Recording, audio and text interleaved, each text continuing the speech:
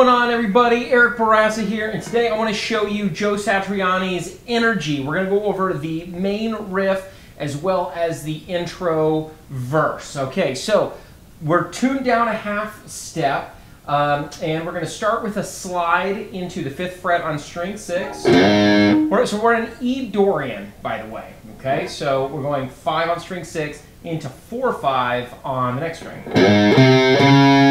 And then we're going to do 3rd fret on string 6, pull off to open. Very important that you get those palm mute hits in there.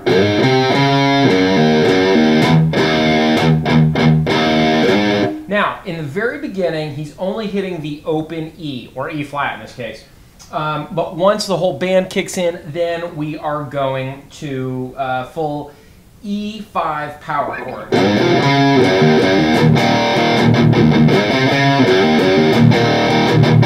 Oh my gosh, that riff is so much fun to play.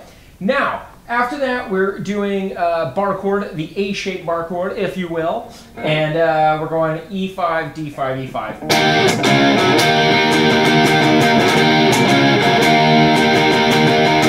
Now, I've included the rhythm on this one. Let me know if, for the other parts, you guys would like to see the exact rhythms and how to count it. That helps me a lot, knowing how to count instead of just feeling it. But if you guys just like feeling it and seeing the numbers and being able to listen to the recording match, that's cool too. But let me know if you prefer to see it with the actual correct rhythm notation. I can make that happen.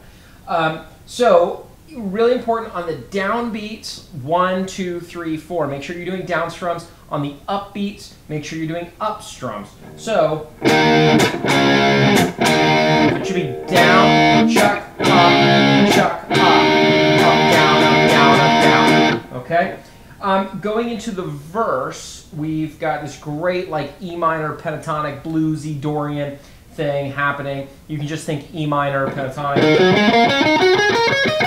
where he does that thing where you're bending up the minor third, sometimes a quarter step, sometimes a half step. That real bluesy sound, right? So we've got... Very important that you're muting the strings in between those hits. If you don't, it sounds like this. With the chucks, it just sounds a lot more concise. It's got a really cool feel to it.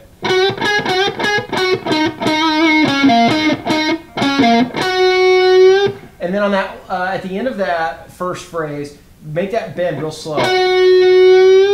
Okay, so it's not right away.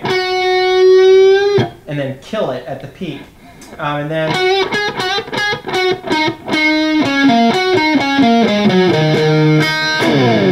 those extra little effects that he adds gives his playing so much personality. Hitting those first 2 open strings, followed by the slide, really cool. And then we're hitting that Dorian note, that raised 6, the 14th fret of the 2nd string. Bend it up a half step, hold it, no vibrato, and then we do this cool thing where it's up and back immediately. And then you're going to pull that 12. How far does that go? Yeah, I think it's about a half step. Could be a quarter, could be a half. And then we just move up an octave.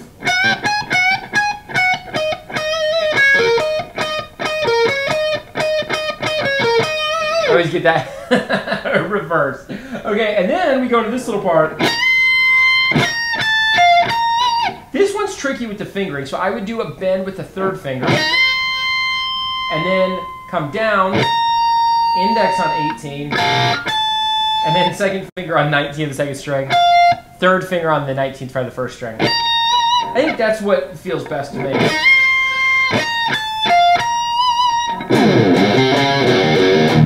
And then we're right back into the intro. So let me know what you guys think of this. I just wanted to, let's get real for a minute.